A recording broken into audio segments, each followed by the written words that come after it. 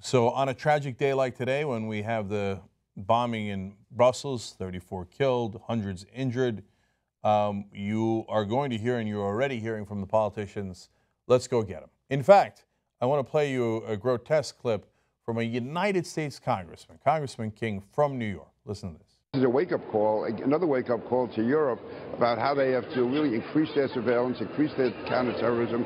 This is a reminder to us in this country never to let our guard down, and that we have to maintain surveillance. We have to be aggressive. We can't just be on defense. We have to go after them, kill them before they kill us. Kill them before they kill us. Who is them? Now, if you have suspects, I'm in, man. Let's go get the special forces. Let's do what we got to do. If you've got good evidence, let's go get the sons of bitches. I want to get everybody who did every one of these bombings, from Brussels to Paris to Nigeria to Turkey to Beirut. Let's go get all the guys who did it, okay?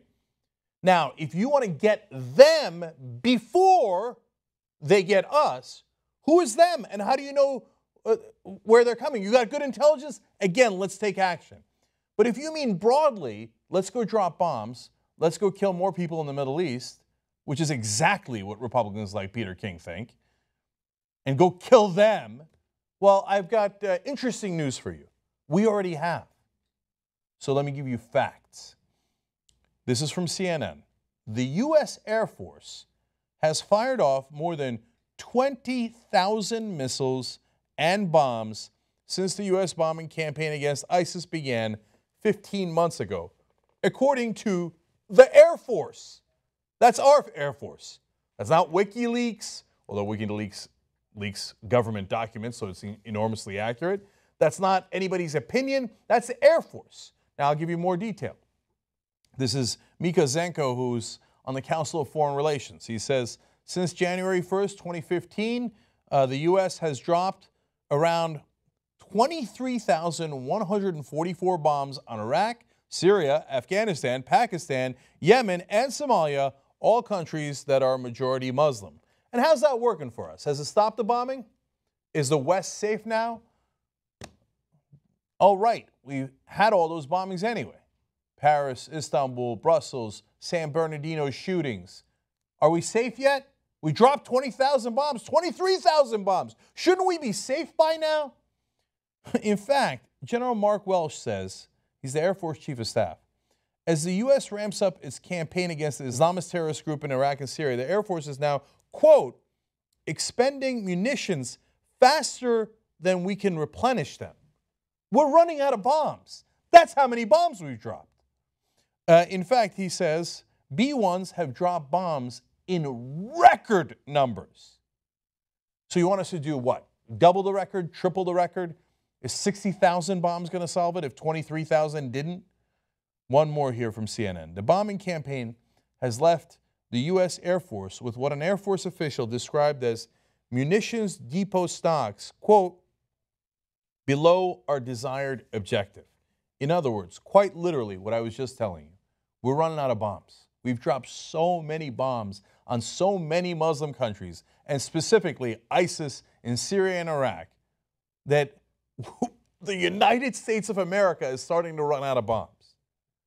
And yet we are told by the right wing in our country, who love war and violence is the answer. If only we dropped a couple of more bombs. Okay. Now we go back to alternate, which explains the efficacy of this. And again, largely quoting Zenko, the guy from the Council on Foreign Relations, the expert on the issue.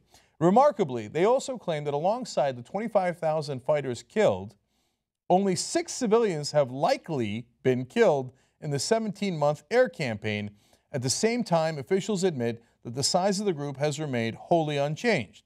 So Zenko then goes on to explain, in 2014, the Central Intelligence Agency estimated the size of the Islamic State to be between 20,000 and 31,000 fighters. While on Wednesday, Warren again repeated the 30,000 estimate. To summarize the anti-Islamic State bombing calculus, 30,000 minus 25,000 equals 30,000. You understand what this expert is saying?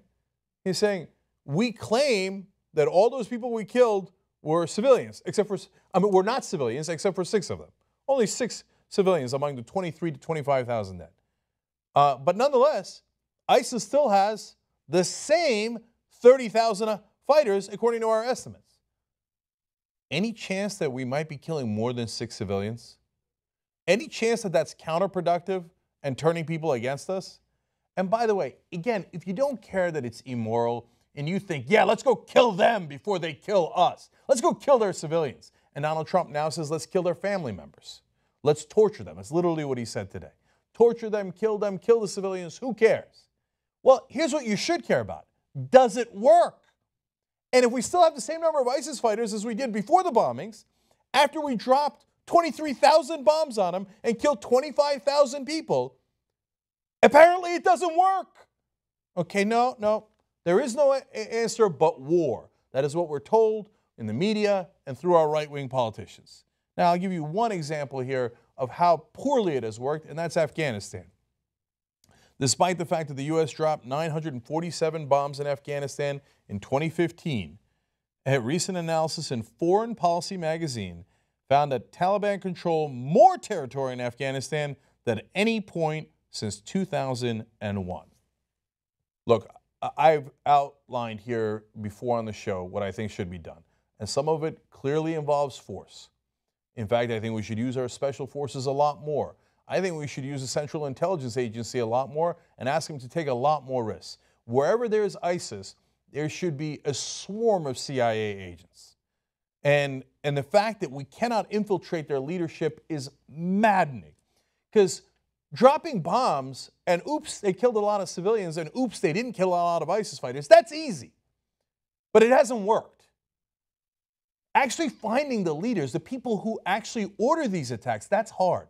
But that's what we need to do if we want justice and if we want a campaign that's actually going to work. Then the other things we need to do is to fight against the culture of radicalism, fundamentalism throughout the world. And you don't fight fundamentalist Islam with fundamentalist Christianity. Some of our generals, unfortunately, some of our leaders say, oh, no, let's write Bible verses on our rifles and on our missiles, and our God is stronger than their God. Literally what one of our commanders said about Somalia. Has that worked? No.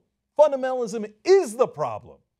Now, unfortunately, we helped Saudi Arabia spread that poison throughout the world because we thought it would help us in our fight against the godless Soviets.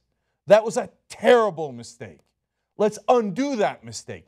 If we helped to spread that poison in the first place, perhaps we can actually counter that.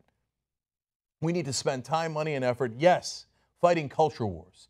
And by culture wars, I don't mean you indiscriminately bomb, attack, ridicule 1.6 billion Muslims. I mean you fight against fundamentalism of all stripes.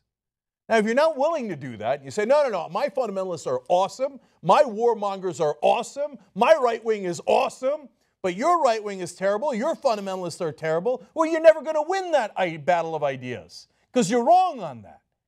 That it is preposterous to say my fundamentalism is better than your fundamentalism. The way you win that fight is to say all fundamentalism is wrong. Let me show you how. Let me show you facts, reasons, science, information, knowledge, and let me spread that knowledge throughout the world. But you got to come correct first. Killing the civilians isn't working. Bombing random people in the Middle East is not working. Actually fighting in a smart and targeted way, both with force and maybe even more importantly, definitely more importantly in the long run, ideas. That is the right path. It's not easy, it's harder. A lot of people will give you easy solutions today. And those same easy solutions have led to the results we see today. I'm offering a different path, a path where we actually win this war.